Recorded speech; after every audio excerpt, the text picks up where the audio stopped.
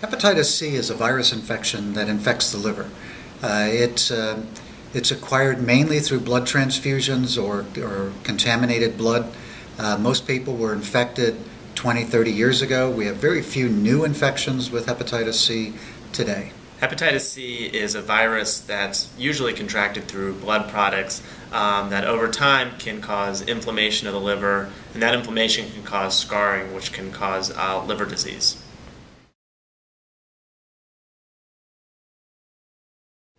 Most people contract hepatitis C through blood transfusions or injection drug use. It can be transmitted through sexual exposure, occasionally through contaminated medical instruments, so there has to be blood-to-blood transmission.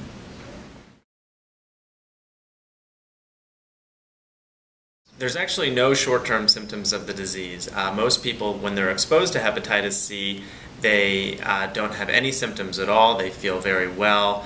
This is a disease that takes a long time to progress, so patients generally feel very, very well until the disease has reached a pretty serious point and you're reaching some of the end stages of liver disease.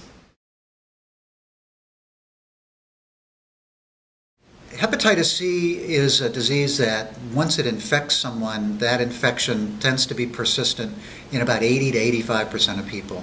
And so it lasts for years and decades. And of the people that have this infection over decades, we do see an increase in the risk of cirrhosis or scarring of the liver, and in some of those with cirrhosis, an increase in liver cancer potential. When the hepatitis C virus causes a great deal of scarring and cirrhosis of the liver, these patients often have symptoms related to their hepatitis C, and their quality of life goes down quite a bit. And when you reach this point, liver transplantation is a very viable option that can improve quality of life and make patients live a lot longer after transplantation.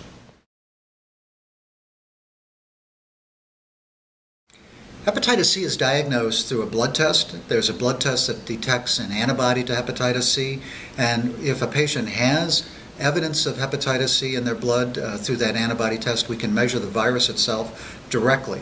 Now the question really is who should be tested, who should be screened for this infection. And it's someone obviously who has a risk factor for hepatitis C. If they've ever used injection drugs, ever had a blood transfusion before the blood was screened for hepatitis C in 1992, anyone with an organ transplant should be screened and tested for hepatitis C infection.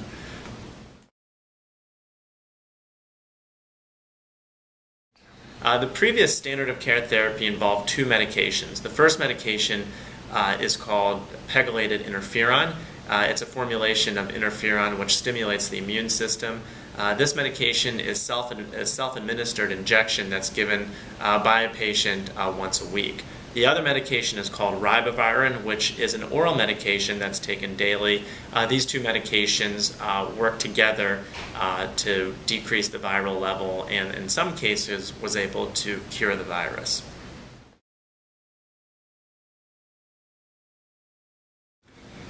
Hepatitis C has been treated. We've had treatments for hepatitis C since the early 1990s. In the early 1990s, the success rate of those interferon treatments for hepatitis C resulted in a cure of about 6% of people treated. Over the decade of the 90s, with improvements in therapy, we've improved that success rate to around 40% by the end of the 1990s. In the first decade of this century, from 2000 to 2010, the success rate only increased by about another 10%. So up until these new therapies were approved, our success is only about 50% of patients that were treated could be cured of their hepatitis C.